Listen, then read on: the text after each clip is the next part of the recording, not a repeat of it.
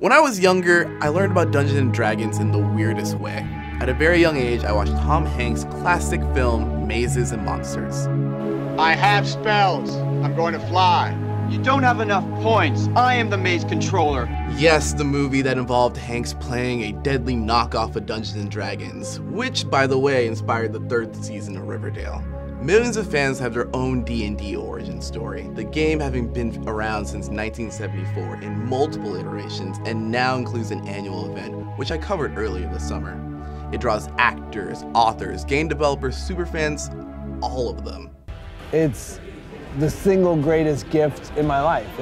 It's better than any poker game or any, football game or watching football or going to a football. I mean, whatever guys do to socialize or people do to socialize. For me, getting together, gaming, telling a group story for that many years creates not only a bond with the men or the people you're playing with, but there's this bond with this imaginary world and this creativity that electrifies your own joy. Every Sunday night, the whole world is crammed in front of a television set watching dragons, people fight on top of dragons, and then Monday morning getting on Twitter and letting everyone know what they think about the episodes. And I think that we're a culture that's much more open to this type of fantasy entertainment. There's podcasts, there are live shows, there's burlesque now, right? It's gotten to a point where it's everywhere. And so I think that my theory is that not only is it sexy, but once it becomes ubiquitous enough, people kind of feel like maybe this is okay. And so things have been getting easier and better, on a straight progression. D&D isn't just this. Yeah, the monster manual. It's Dungeons & Dragons handbook. Do you play?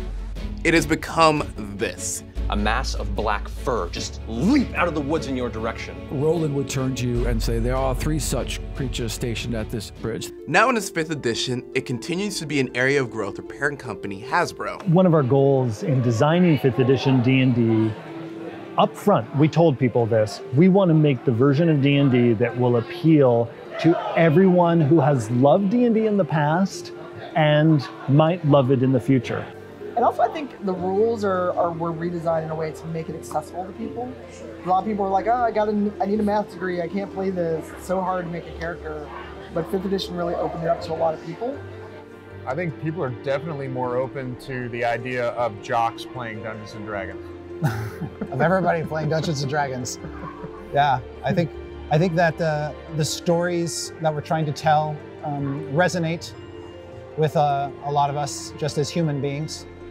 And they're fun, there's lots to play with. The game has moved far beyond your friend's basement to the global streaming service, Twitch, where 7,500 unique streams were watched for more than 25 million minutes in 2018. Talking about an era where hundreds of thousands of people watch Twitch all the time.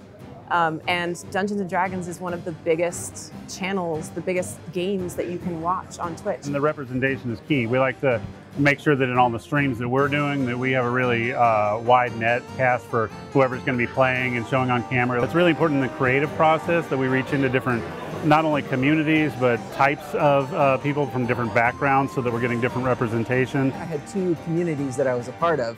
And then when they started to merge together, I was like, yes, wait, yes, it's perfect. And, people talk about experiencing, discovering that they were trans because they were able to play a character of a different gender or exploring different relationships romantically. And it's a safe space with your friends that you can explore that you maybe couldn't before. Similarly to the entertainment business and all this is that the more stories we can tell with the more backgrounds, more personal stories that people can bring, the more all of us are going to learn. So, whether you are queer or cis or trans or black or white or however you identify, you will learn more about other people through their stories. The game has long been a source of companionship as strangers with endless imagination and common interests in fantasy become lifelong friends. I'm about to get real and a little dark. So 3 weeks ago, a guy from our stream, very close friend of mine, and we've been playing for 3 years, took his life. Oh my God. Yeah, really close friend of mine. And so you don't realize how much the people in your D&D circle have an effect on you. And he literally didn't show up to our game one night, and then that's when the ball started rolling. We found out that he took his life. So April was tough. But that said, it just really helped the rest of us around the table to kind of literally bro hug and say, we play D&D every week, but we need to also see how each other is doing. Right, yeah. This is also a brotherhood, as it were. There's just a love of the brand. It's been around for 46 years now, Nathan. Are we on 46 Almost. now? We're in our 40, yeah. Yeah. And people from my generation grew up with it, and now we're starting to both rediscover it and share it with our kids.